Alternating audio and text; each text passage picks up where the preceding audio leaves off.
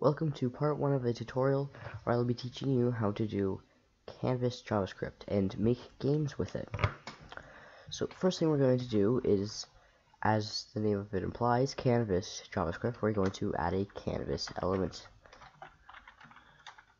and set our ID to canvas. This is actually very important. And then set our width and our height. And close that out. Oh wait, line auto just completes. Now for this tutorial you can use any old text editor, doesn't really matter. In fact, you could really get away with just using Notepad, but hey, what I'm using is Visual Studio Code that is completely free, and yeah.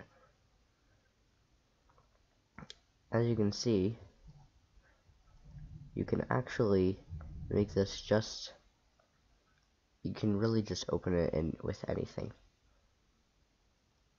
Like, for example, our JavaScript, I could open it with Notepad. You could seriously edit any of this with Notepad. But for tutorial's sake, we're going to be using this because it's all nice and colorful. And hey, who doesn't like colors? We're also going to add our script, src equals script.js, because I have a script.js in the same area. And there's our script. What we should be seeing is absolutely nothing. And that's a good sign. It really isn't, because we don't know anything. Now, in order to give us a little border, we're going to do style equals border 2px solid black. And reload. There we go. That means everything's working nice and fine. If you don't have this problem, make sure that this entire line is put out properly. We're not here to learn HTML. We're here to learn Canvas JavaScript. Now, it is required that you do know a bit of JavaScript before this. I'm not going to be teaching JavaScript. So, now for some things that we're going to be covering. We're going to be covering how to make boxes, how to make circles, how to make lines, and how to add color. Now, first, we need to actually get this canvas element, because hey, Canvas JavaScript, to combine them both, we actually need our canvas. So with this, we would do var canvas equals document dot get get animations, get elements by ID canvas. Remember that this canvas ID is the same ID as this. You could have this as Bob, but this would also have to be Bob. I'm just going to leave it as canvas. And we also want to get, no, we just have our element. We just have the actual element itself. What we want is we want the stuff on the element, the actual stuff that we're going to be drawing to. So with this, we would do var ctx for context equals canvas dot get context 2D. And don't forget your semicolons, because that will cost you lines upon lines of error pain. So now, this doesn't do anything. We're just declaring variables here. And declaring variables doesn't do anything unless the variable declaration actually has something to do with things. So with our newly defined context, we're going to do ctx dot fill rect, and you'll see it's got 4 parameters: an x, a y, a width, and a height. Now, our x and our y are going to be for our top left corner. Now, these can go anywhere from 0, 0 to 500, 500, as determined by these points. It's all although those individual measurements are determined by your individual heights. So, if your display isn't this small, say if you have a 4K display, you might want to bump up that resolution a little bit. So now we do ctx.fillRect and put some coordinates. Let's just do 0, 0, 10, 10. It's a nice round numbers.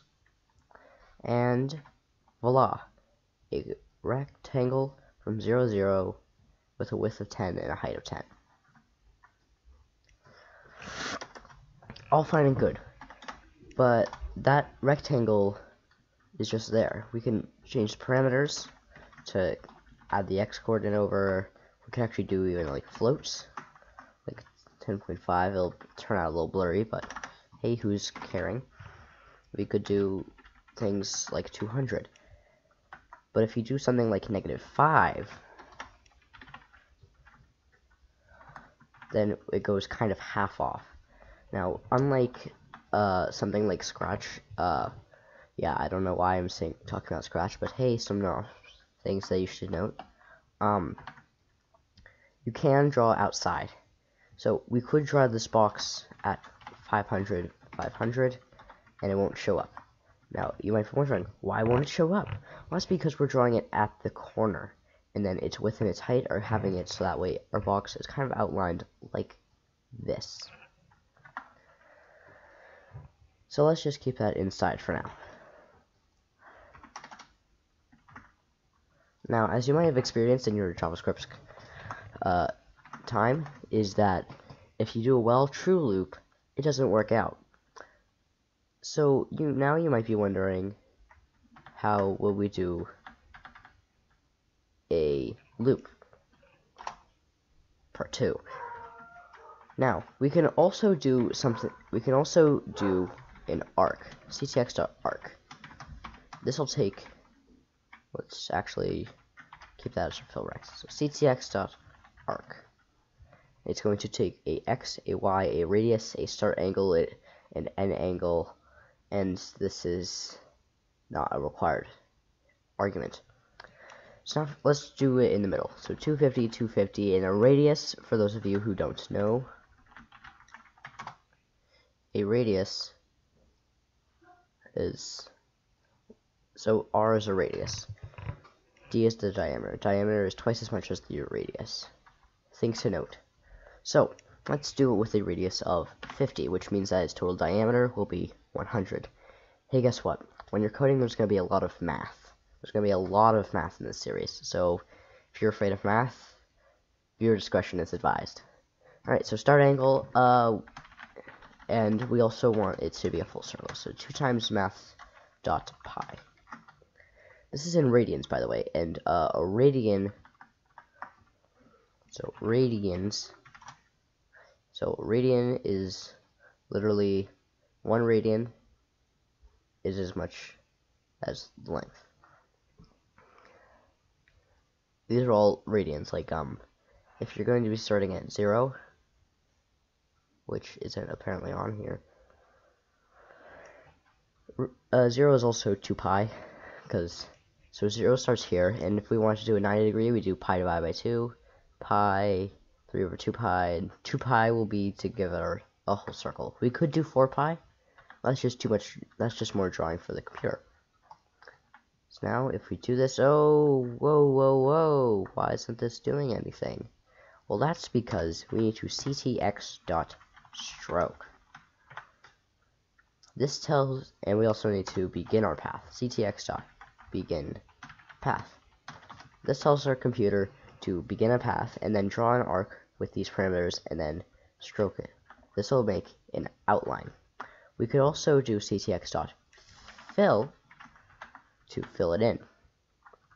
So now we got a box and a circle. Let's make the box a little bit bigger so that way you can see it. Box, circle. Now what else do we need? Yes, we need lines. So we now can do ctx.begin path again. ctx.move to, and this will take an x and a y. So let's do it from 0, 0, and then we want a line from 5 to 500, 500. So we'll do ctx.line to, hey, look at that, it's a line to the coordinates of 500, 500.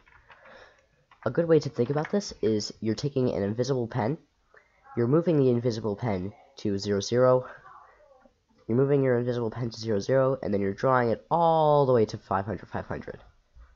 But in order to make it appear, we need ctx.stroke. And there's a nice line. Now, because we did stroke and fill for the R1, what happens when you do fill for this? Nothing. Why is that? Well, that's because in order for this to work, we need a actual third one. So we could do ctx.line2 again, drawing another line from that 500, 500, because our invisible pen moved from here all the way to here, and now we want to put a line from this point to another point. Let's put it to somewhere over here. So that will be like, that will be more on the lines of 2400. Now CTX.fill, and we have this little shape, but it's very hard to distinguish them from each other because it's all black. So now let's do color, what you've all been waiting for.